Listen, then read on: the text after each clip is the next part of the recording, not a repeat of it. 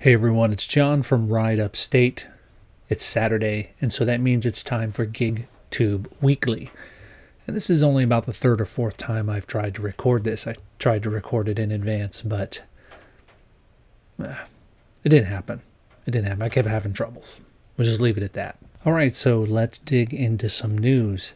The first piece of news that I have, which you might think, what does this have to do with gig work and rideshare, is this company called Whisper Aero, that is working on flying taxis that aren't as loud. So first of all, flying taxis, where's mine? I mean, imagine the novelty of something like that and what you could charge.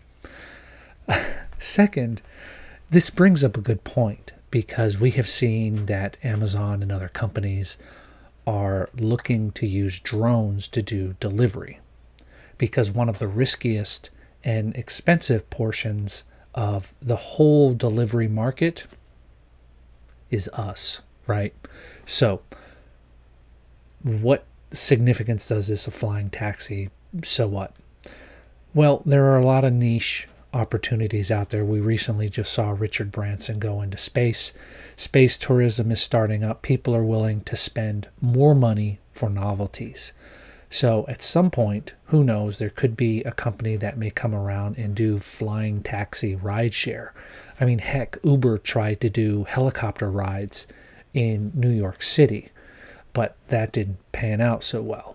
Also, as a Gen Xer, I want to know, where's my flying car? We're supposed to have flying cars by now. Instead, what we're getting are these electric cars that, well, it's debatable on what their impact on the environment is going to be in 20 or 30 years. But we shall see, right? So I was posting something on TikTok the other day. I'm not a big TikTok user.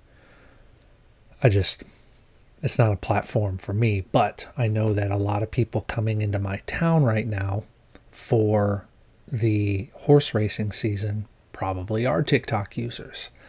And so I posted a little kind of an informational video. You know what? Let me just play it. Are you in town for the Saratoga track season? Uber and Lyft drivers are looking forward to taking you safely to and from the race course. But there's a few things you need to know. Number one, masks are still required in the vehicles because Uber and Lyft are following the CDC guidelines for mass transportation. Number two, passengers are not allowed in the front seat, so make sure you order a ride appropriate for the number of people that are going to and from the track. And number three, you're probably going to wait a little bit longer and pay a little bit more, because not as many drivers are on the roads right now as there used to be. We're looking forward to taking you all around town and hearing all your stories about your time at the track. So we just want to say we're going to get you there safely. We're going to get you back safely. And we just hope that you'll follow these few guidelines and help us to get you where you want to go. So I posted that video, and one of the things that I was seeing is these advertisements for DoorDash. And what they included, it was very fun. Each one of them, I think I saw 4 or 5 of them as I was kind of just scrolling through. Like I said, I don't really use TikTok. And these ads for DoorDash would come up, and they would always show an attractive young woman talking about how much money she's making on DoorDash, like $20 an hour or something like that. And I thought to myself, man, DoorDash is going hard on this on TikTok. They're really looking for more drivers. I think the estimate right now is that they have about 2 million drivers in the United States. That's a lot of drivers. But if you recall, when their earnings report came out, they reported that the vast majority of the drivers are on the platform for only about 10 hours. And so they want to get more people on doing a ride here, a delivery here, a delivery there.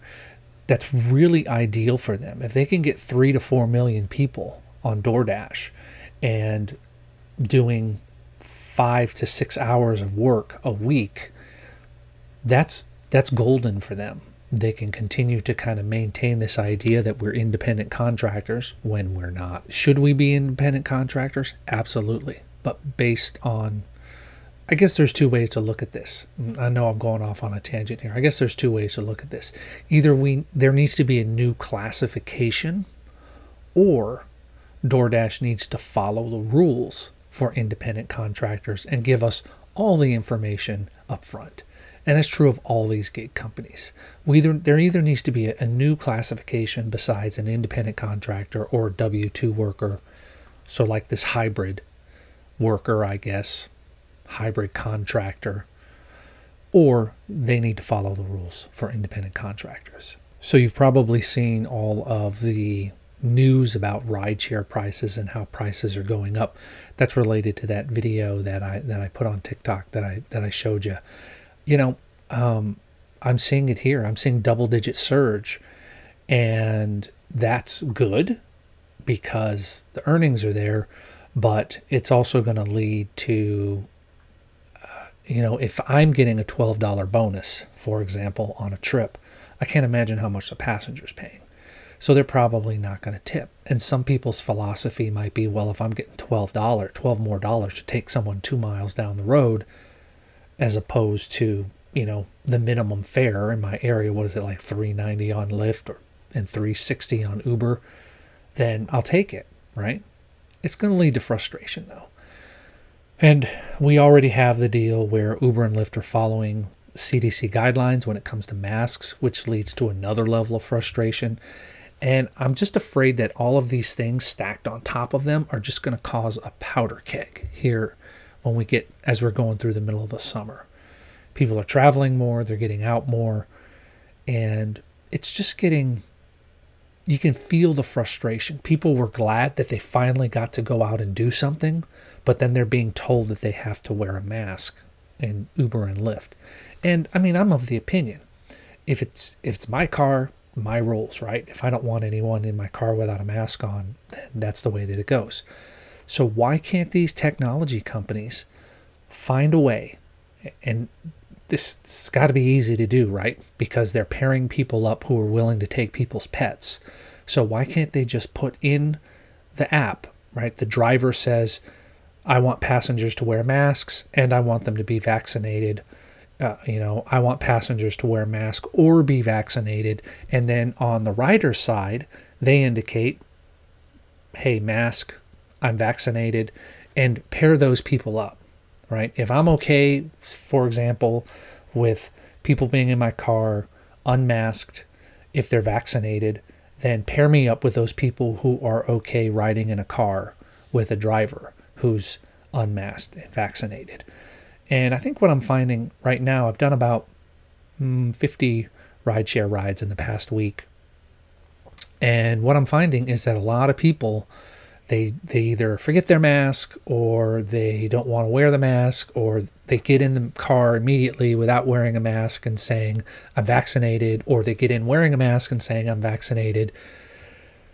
It's getting a little bit frustrating. And so it's tough now as a driver, and we're the ones who have to enforce Uber's rules, not Uber themselves, right? Oh, they have to take a picture before they get their ride. Come on. We know how that goes. So I think Uber needs to do more to pair riders up with the riders and drivers with people who have a certain vaccination status or are willing and not willing to wear masks. I will make a note, though.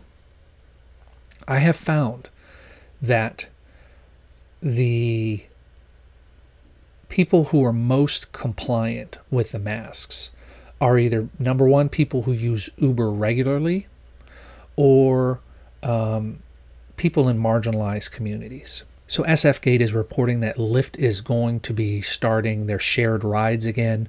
I think in Uber, we call it Uber Pool, right? We don't have that around here where I am. But this is interesting because the article here doesn't talk about why they want to do it, but what I suspect is one of the things that is leading to the wait times being so high and the prices being so high is the fact that there aren't enough drivers out there. Hello, we know that.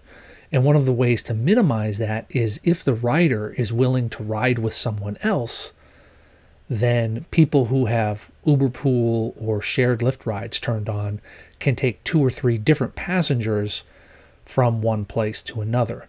That would reduce wait times. It would reduce the extra costs. And I mean, that seems like a reasonable solution. So we'll see where that goes from here and what becomes of it. Just a reminder that all of the things that I'm mentioning, there will be links in the description below, except for like the rideshare prices. You can just Google it, right? It's not that hard. It's probably showing up in your news feed pretty regularly. And of course the DoorDash ads, because I can't link to a DoorDash ad on TikTok.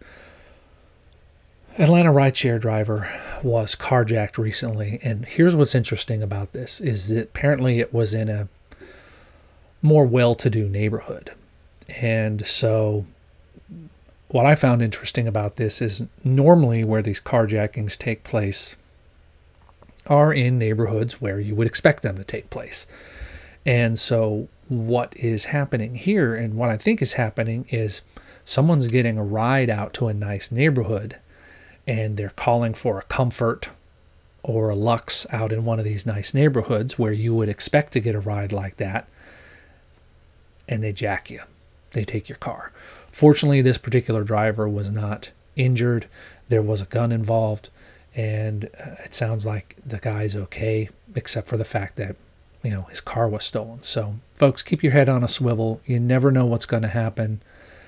Yeah, you know, just be careful, folks. It's dangerous out there in some neighborhoods, and apparently now it's dangerous in neighborhoods that normally wouldn't be dangerous.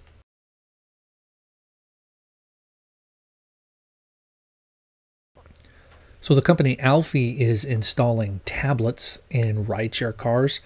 They're doing it in, was it Miami Beach, I think? Yeah, they're doing it in Miami. And basically what it is this company will come along and they will put a free tablet in your car. Now, what I haven't seen is kind of like what the requirements are, what kind of car, how often do you drive, things like that. But it's a tablet that goes in, and it's really, you know, it's an advertising venue. And there's profit sharing. So if ads run in your car or someone purchases a service or something like that through the tablet, the rider gets part of the money for that, just for keeping the tablet in their car. And I mean, the driver doesn't have to pay. I think I just said the rider gets part of it. It's the driver. The driver gets, you know, profit sharing. We saw kind of gimmicky things like this in the past where there were candy boxes. There was a company that was doing candy boxes or something 2 or 3 years ago, or goodie boxes and things like that, and you could share in the profits of whatever was sold. I think, you know, you're getting a free tablet, and if you're a full-time rideshare driver, having something like this in a nicer vehicle is probably a good way to do this, especially if you're in a place where there's a lot of tourists. The advertising dollars are going to be there. There are going to be people looking for things to do and things to buy if they're on vacation. And so, yeah, I mean, it sounds like a good idea. And if I were a full-time driver, and I think if I had a mid-size car or something like that where I knew I could get more higher-end rides, the comfort rides and things like that, or if I drove XL or Lux or Black or something like that, this is definitely something that I would do. That's it for this week. I don't have a gig worker of the week. No one's been getting in touch with me. So if you want to be the gig worker of the week, here's what I need from you. Get in touch with me through Instagram or Twitter.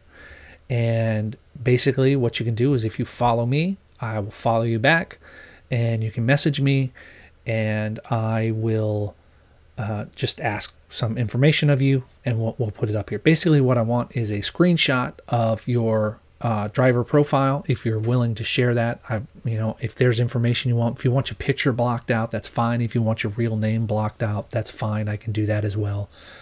But I just want to kind of say, hey, you know, check out this rideshare person, check out this food delivery person. And it's not about whether or not you have a YouTube channel. If you're just a driver that watches, if you're a gig worker that watches this channel, I want to share about gig workers every week, a new one. So it's right down there.